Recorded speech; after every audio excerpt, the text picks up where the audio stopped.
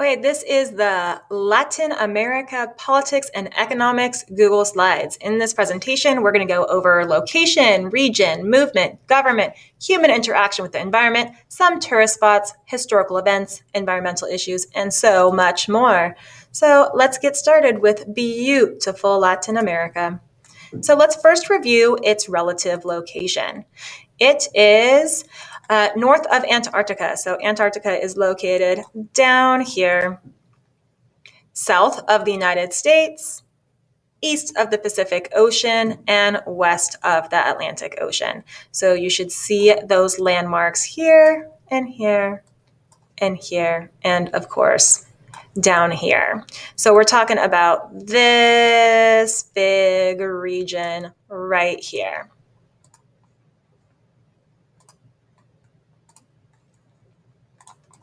Within this one big region, we have three other smaller regions.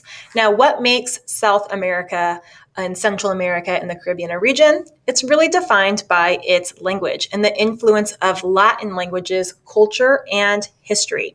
So let's talk about these three regions. We have Central America right here, the Caribbean right here, and whoopsies, and we have South America right here.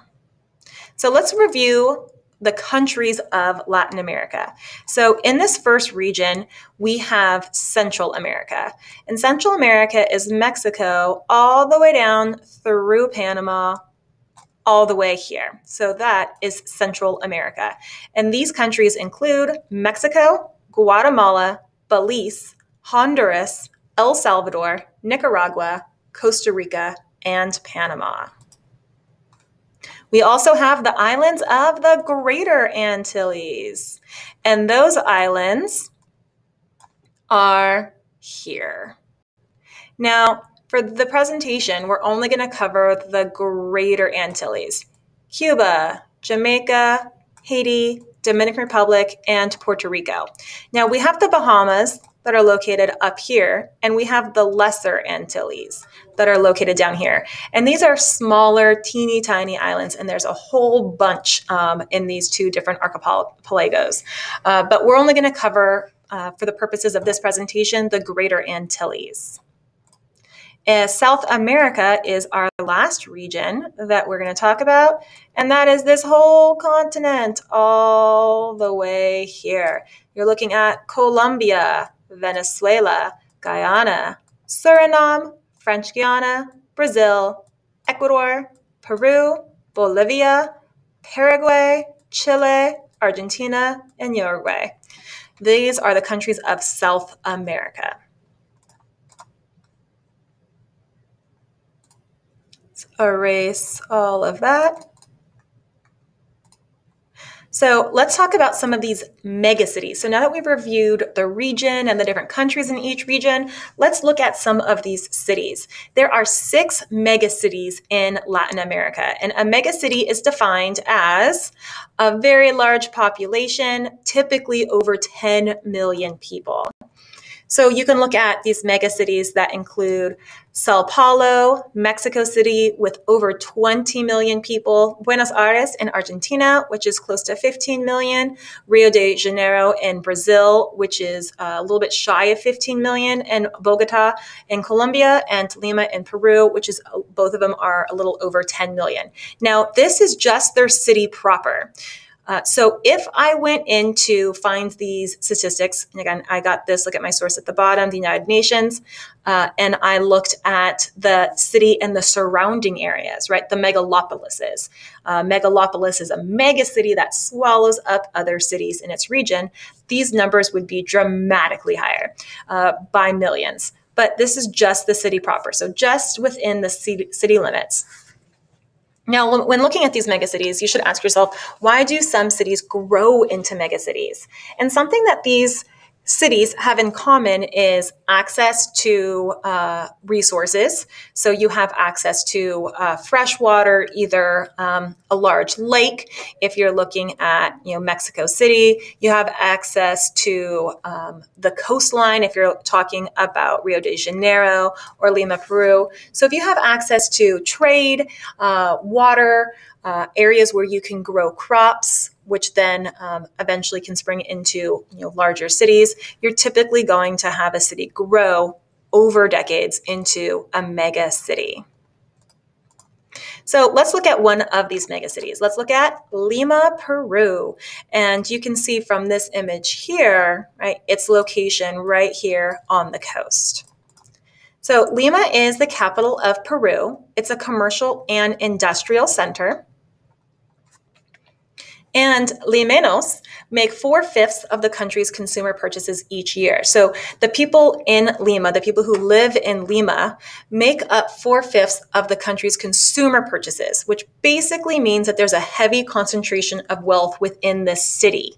The city is wealthy. You can look at these images here and you can see the beautiful fountain, the beautiful city square. You can look in this image right here and you can see sky rises and apartment buildings, a major tourist center as well. However, if you go outside of the city center, you have a little bit higher rates of poverty, and we'll explore that in this presentation. So let's talk about the Panama Canal, because movement is a big reason why you have a lot of these cities build up and become industrial centers. For example, Lima, Peru traded a lot on the Pacific coast, and so they can trade from the Pacific coast into Central and Middle America and then trade to the west coast of the United States, and that's how they grew. Now, that's how they grew until the Panama Canal was built. Now, when the Panama Canal was built, Lima could use the canal to trade with the eastern side of South America easier. They could trade with the eastern side of Middle America and also the eastern side of the United States a lot easier, and also navigate to Europe a lot quicker.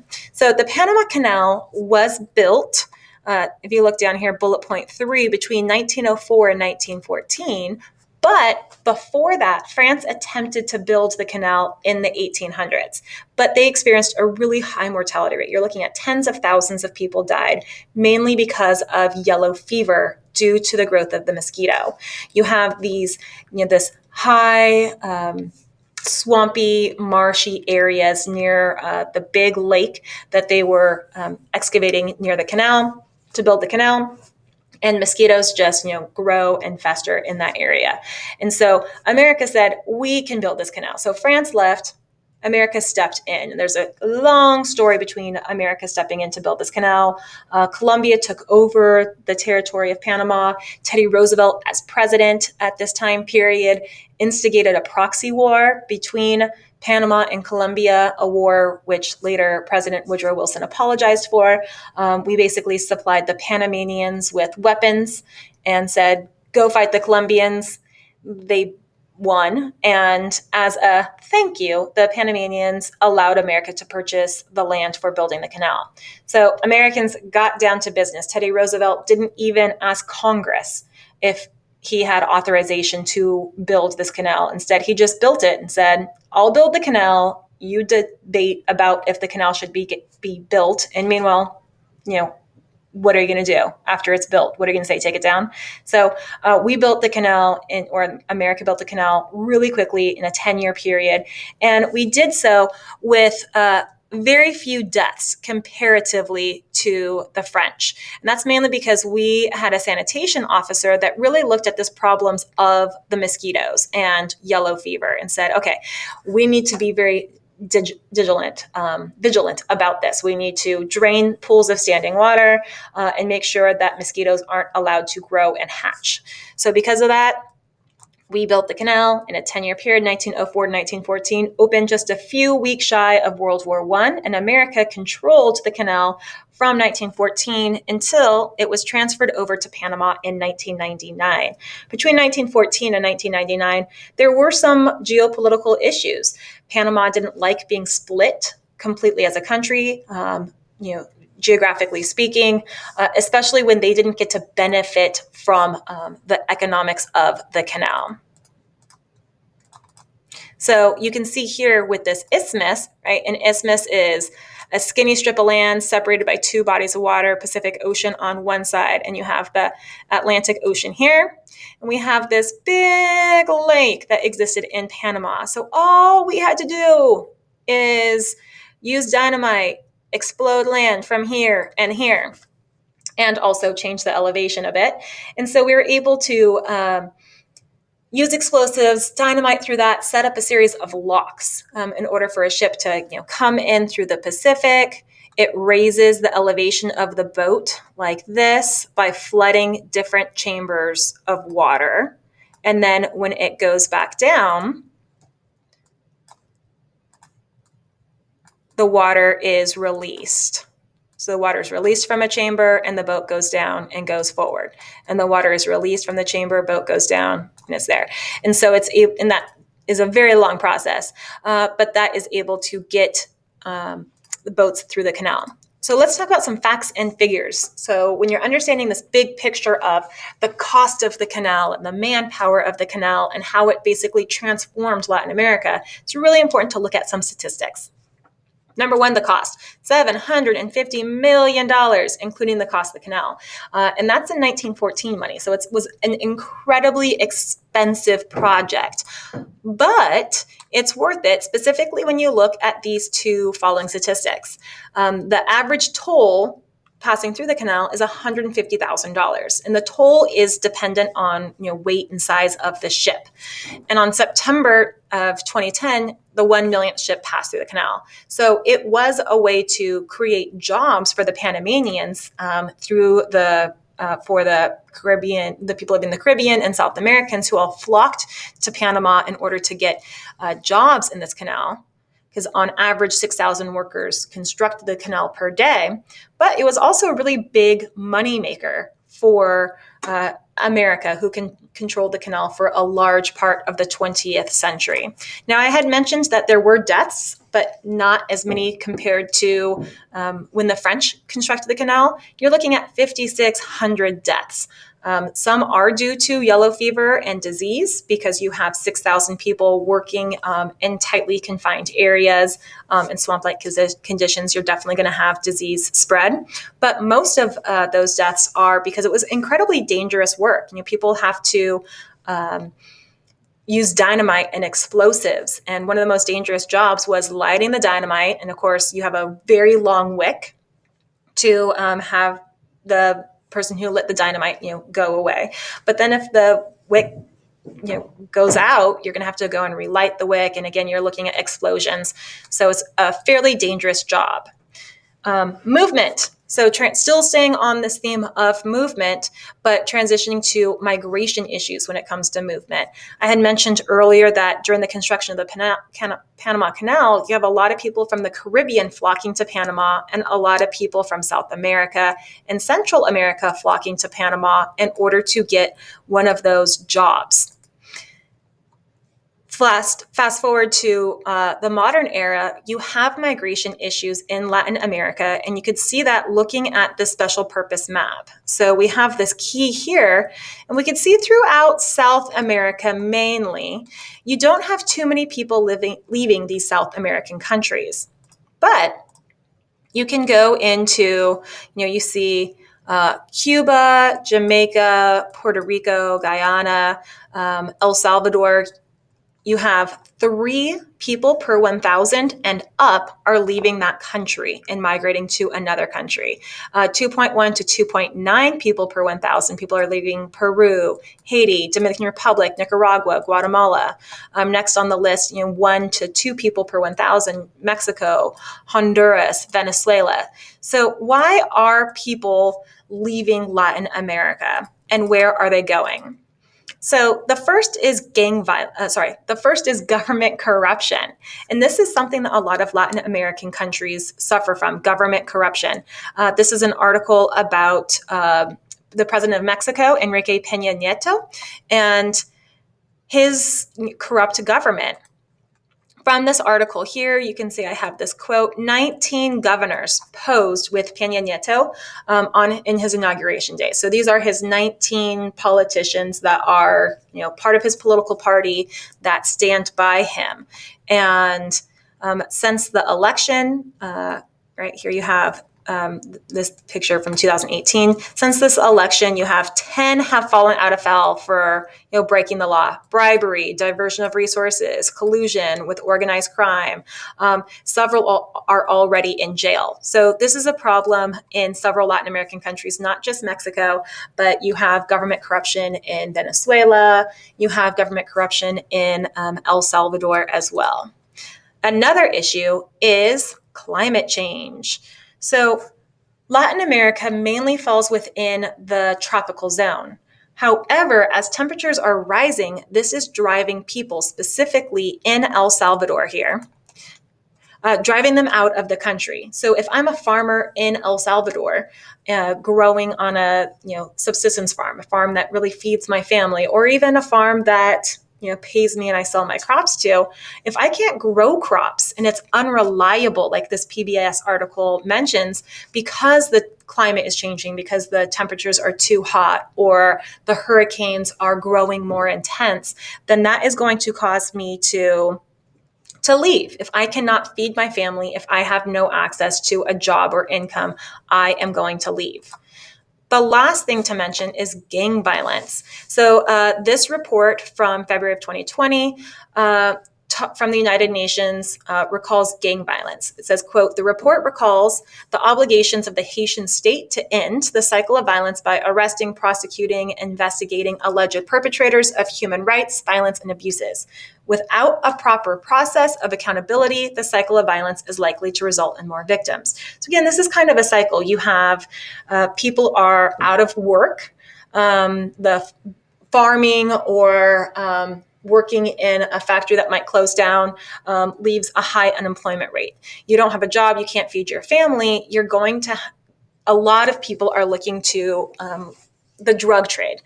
Drug trade grows gangs, gang violence, and people are recruiting other people and forcing people in Haiti, in El Salvador, in Guatemala to join these gangs. The government, which is corrupt and profiting off of the drug trade, are then turning a blind eye to the gang violence. And again, all of this kind of cycle works together and results in people moving out of the country. So let's look at a few countries in this region more detailed. So there's Cuba. And so let's look at the Cuban economy first. So the average Cuban earns $12,300 a year, and mainly the industries are petroleum, sugar, and tobacco. Petroleum, mainly because this region here in the Gulf of Mexico, even Mexico itself, in Latin America, there's a lot of oil resources there. So petroleum is a major industry. And again, you're located in this tropical zone. So you're going to have nice hot weather pretty much year round. And that's perfect climate for growing sugar and tobacco. Let's look at its society now. So society, mainly Christian. And this is because Cuba is a former Spanish colony, and Spain is a Catholic country. However, since Cuba became a communist country in 1955, you start to see a decrease in people identifying with Christianity or Catholicism as a region, and more people identifying with no religion. Life expectancy is pretty high. It's almost 80. But look at their physician density. It's incredibly high, 8.3 doctors per 1,000 people. That's really high. And that's mainly because Cuba has socialized medicine. Everyone has access to equal health care, and the government funds this health care. So despite the fact that you have a little bit of a lower per capita income, you're going to have the high life expectancy and the high physician density because of Cuba's prioritization for healthcare. Now, let's talk about politics. 16 years, universal suffrage. So that means you can vote 16 and up, which makes it seem like Cuba is a very free country, but they are a communist country, which means the state or the country government plans and controls the economy. A single party holds power, and that would be the Communist Party, and they impose it with the elimination of private ownership of property. So in Cuba, you cannot own anything. The government or the state owns everything, and the government and the state can regulate 100% of business, which is why they're able to regulate the healthcare industry. So you don't really have a whole bunch of political rights. So yes, you can vote at 16. However, you vote for a member of the National Assembly. And then the National Assembly votes for who the president is going to be. So you don't have too many freedoms. In addition to that, in order to run for a government post, you have to be identified as a communist and be a member of the Communist Party. So you don't have a ton of political freedoms and government options in Cuba.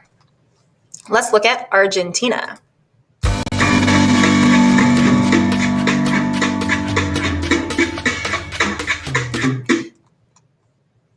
So there's Argentina.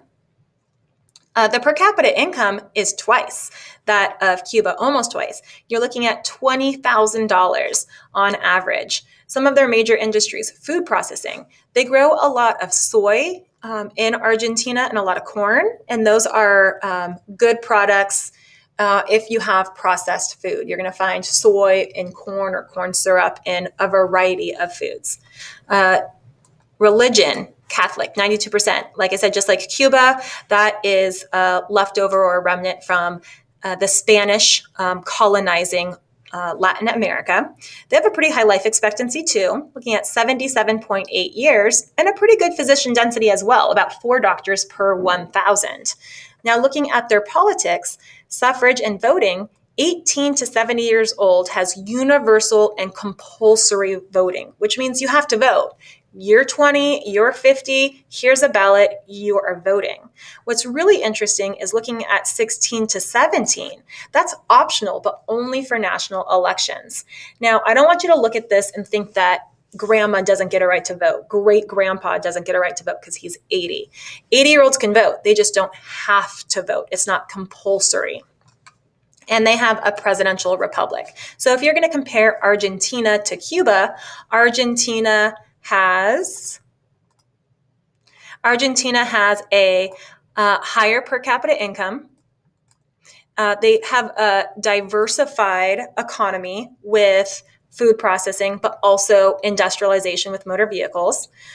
They have a stronger or more participatory religious group. Their life expectancy is about the same. They have about half as many doctors. And you're looking at, similar in the fact that you have 16-year-olds that have the right to vote, but you have a lot more freedoms in the fact that they have a presidential republic. So let's look at some income. So we had looked at income already with Cuba and Argentina. So let's look at a few other incomes here. You have Bolivia. So here's this 10,000 mark right here. So Bolivia is earning, I would say that's about $8,000 a year. And then you go all the way up to Panama, and Panama looks like they're earning about, $26,000 a year. So why do we have this big difference? Why do we have, Mexico a little shy of 20,000, Panama 26, Guatemala a little bit over a little bit over Bolivia? A few reasons why you might have different per capita incomes is access to resources, right? Panama, they have a major industry in the Panama Canal. A ton of jobs are available, a ton of trade is available because it is centered right there in the canal, because it is also an isthmus. You have a lot of trade. So Panama can collect all of those taxes, and all those taxes can create jobs. You have access to resources as well. Mexico has a big oil industry. They also have a big manufacturing industry. But you also have to look at governments, right? Is the government distributing those resources equitably? Is the government focusing on education or healthcare? You might have great universities in Mexico and Brazil, but if you don't have high-paying jobs, you're going to experience a brain drain, where those educated individuals are going to flee the country and then go to a country that has a higher per capita income or more job opportunities. So as far as what contributes to different per capita incomes, what type of government do they have? What type of economic system do they have? Right? In Cuba, the government controls the economic system. So is that similar to another country?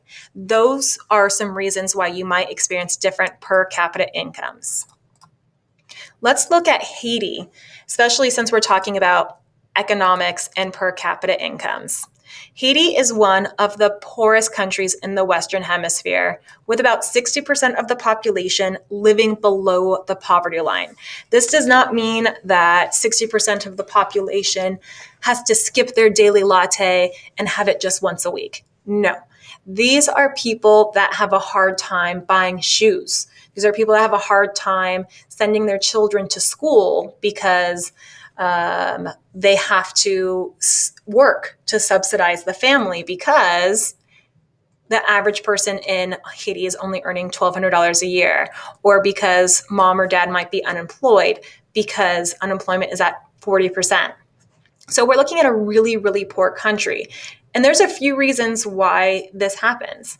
Number one, they are in a hurricane zone, right? So you have this hurricane that dramatically affected Haiti in the fall of 2016. They're in a fault zone. They had a massive earthquake in 2010.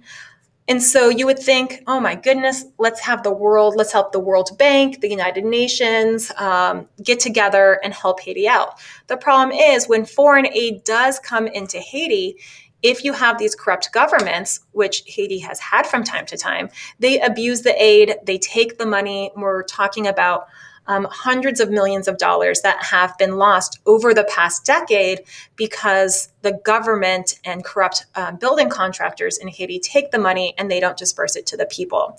Then you have this severe drought, and that's going to influence the ability to grow food. So you have these environmental issues, but you also have these geopolitical and economic issues as well that are just exacerbating what's happening to Haiti.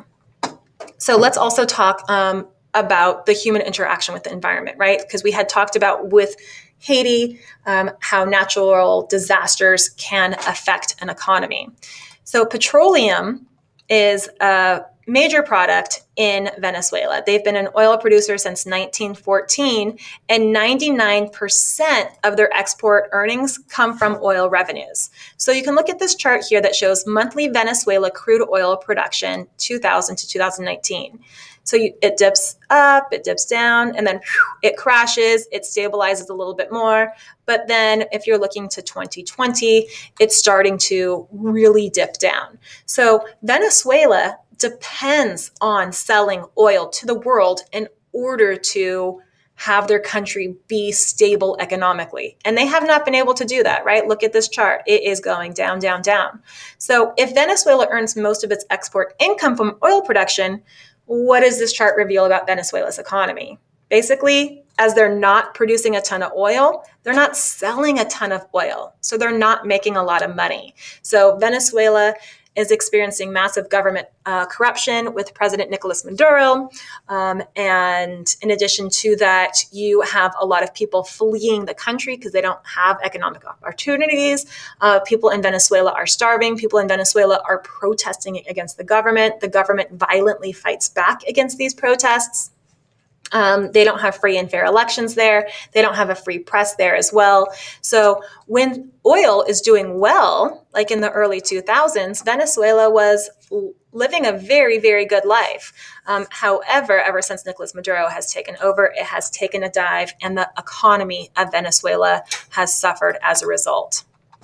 So there are other options in Latin America to earn a really good income. So you do have oil, which is a major industry in Venezuela. But in Latin America, and I mentioned this earlier, because it's located in the tropical zone, you have a ton of cash crops. Cash crops, keyword here, agricultural crops grown in large quantities and sold in large quantities. So this is, you're going to have thousands of acres growing coffee, thousands of acres growing soy or potatoes or sugar. And all of these products can be grown in Latin America because of its nice hot weather.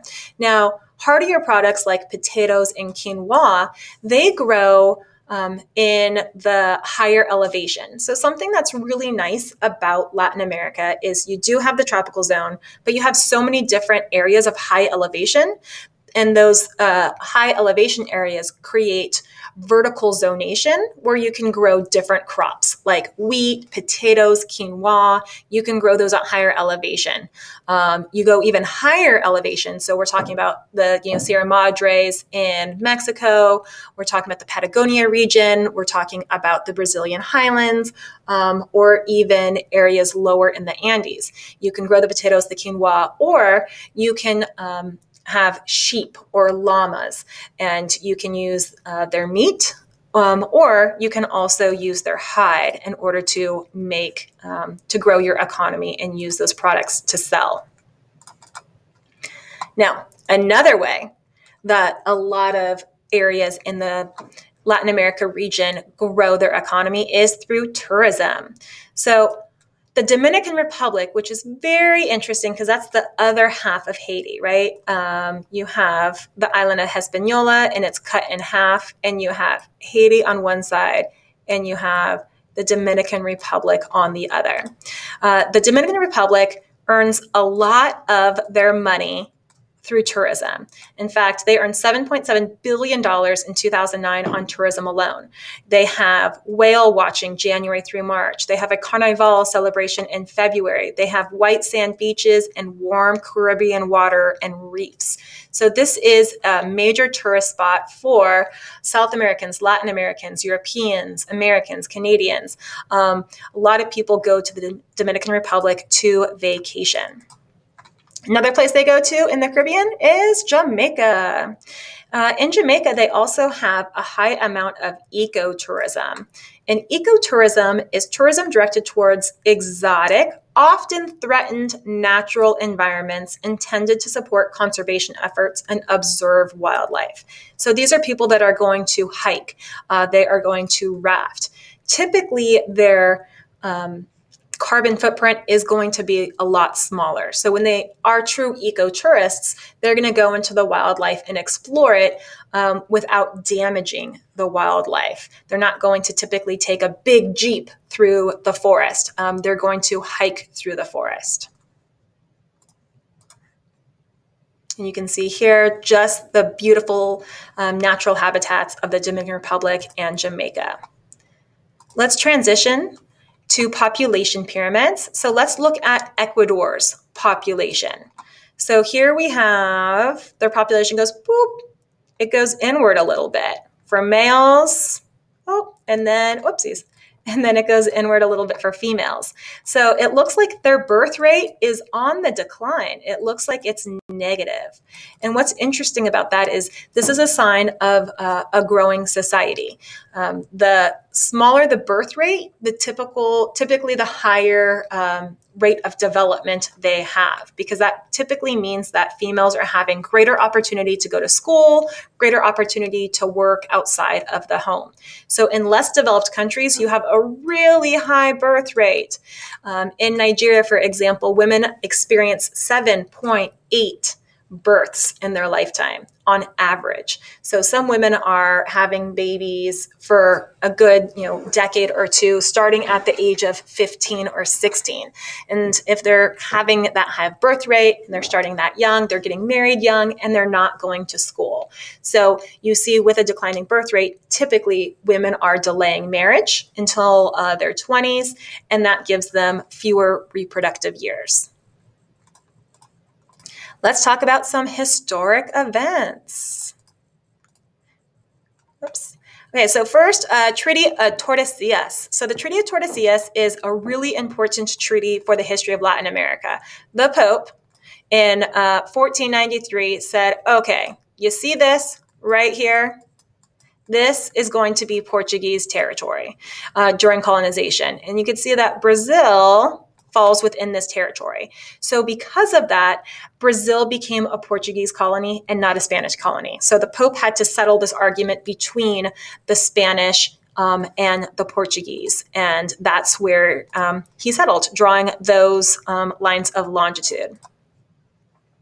In 1519, flashing forward a few decades, we have the conquest of the Aztec and Incan empires. So the Inca are located right here, Aztec Empire located right here, and you have these ruthless Spanish conquistadors. And a conquistador is this Spanish explorer / conqueror who basically went from Spain into Latin America and they basically took what they wanted. They killed anybody along the way. They took their gold. They took their resources. They forced a lot of the indigenous populations to Catholicism as well. Despite the fact that these conquistadors were pretty ruthless, disease is what was the major killer for the indigenous population. However, you see a few hundred years later, 300 years later, you see the fight for independence from Spain and from Portugal. So many Latin American countries look to form republics. Ironically enough, it really started with Haiti. Haiti in the early 1800s started this revolt against France to gain their independence. And what's the ironic part is they, as I mentioned, are the least developed and one of the poorest countries in the hemisphere, despite being the first to lead the way for independence. We have political movements change. By the time we get to 1953 to 1959, we have this Cuban revolution with Fidel Castro, and he led a revolution bringing communism to Cuba. Remember a few slides back when I was talking about communism. The president in charge before that was Batista. America helped, we flash forward to 1898, or flash backwards, America helped Cuba gain their independence in the Spanish-American War.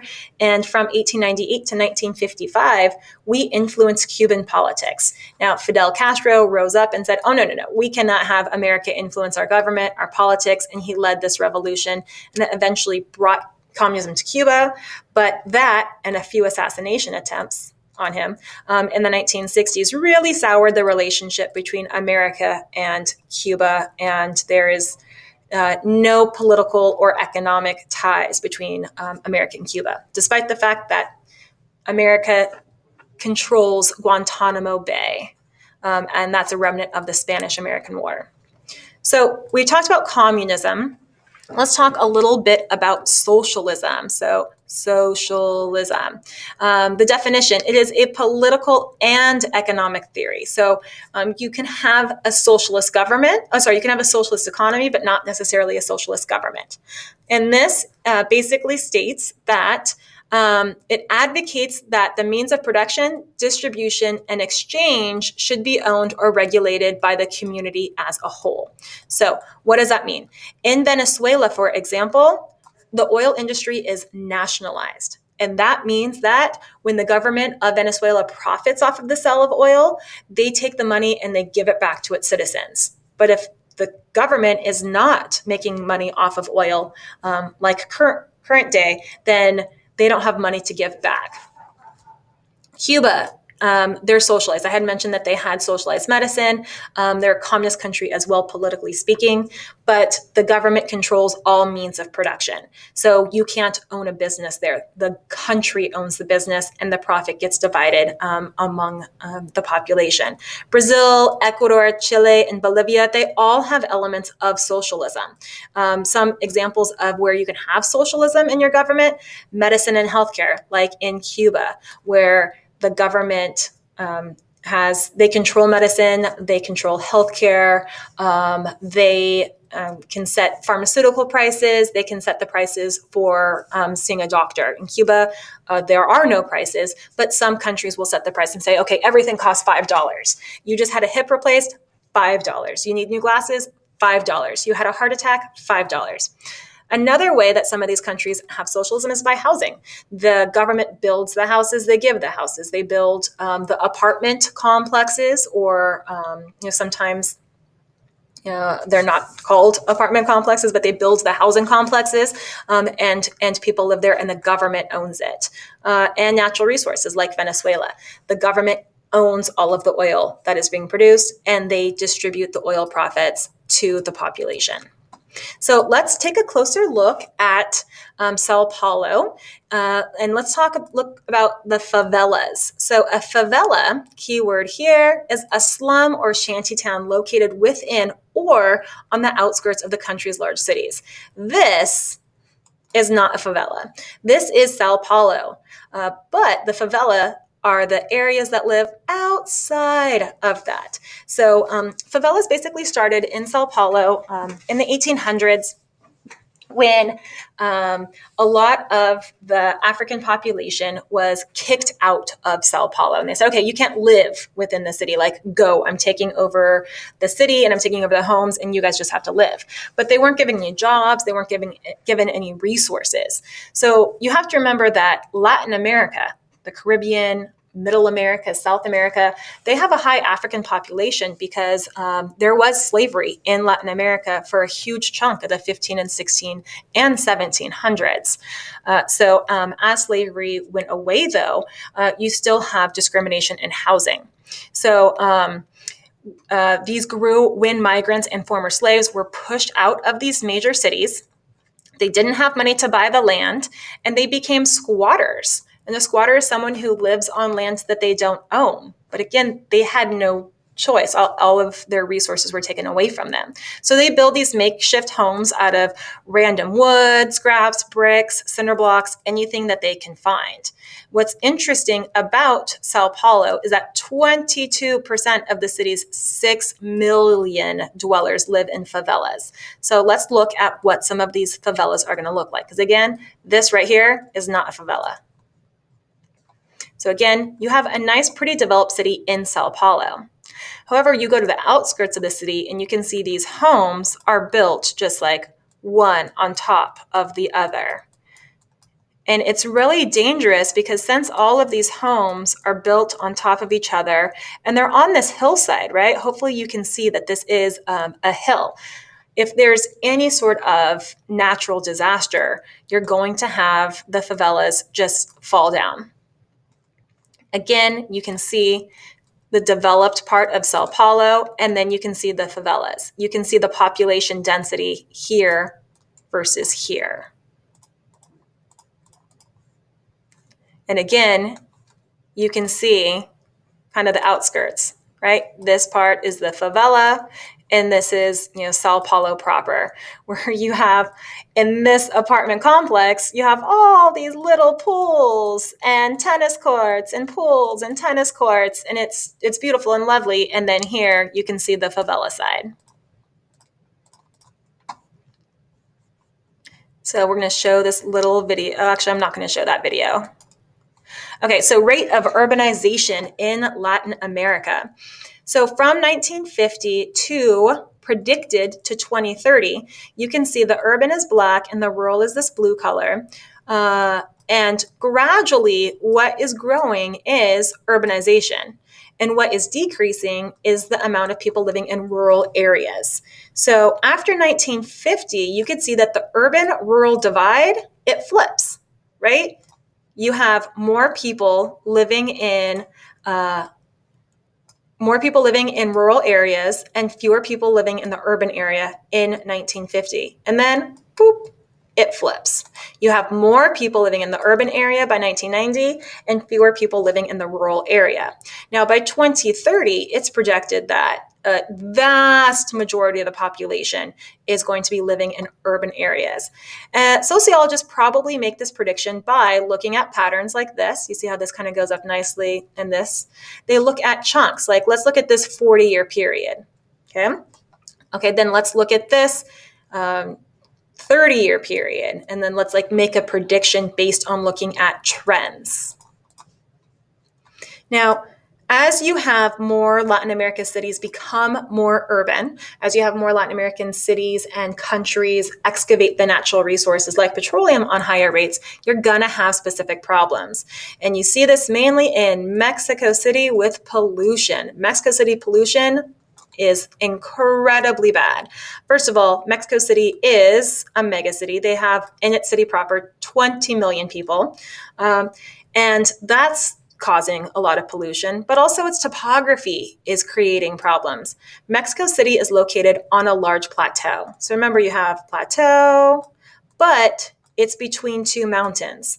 And so you have a lot of the pollution gets trapped within this valley here. And so that traps the pollution, and it just kind of, again, exacerbates this problem. And this is really bad because people in Mexico City are losing their sense of smell, they're losing their sense of taste. You have higher rates of asthma, and it's not good or healthy for the citizens of Mexico City. So what is Mexico doing to work on this? Well, number one, they're preventing some vehicles from driving on certain days of the week. So if your license plate has this number or this letter, you cannot drive on Tuesdays, right? Get your work done beforehand. They require specific industries to cut emissions. And that is something that they are currently working on, and it's a long-term plan.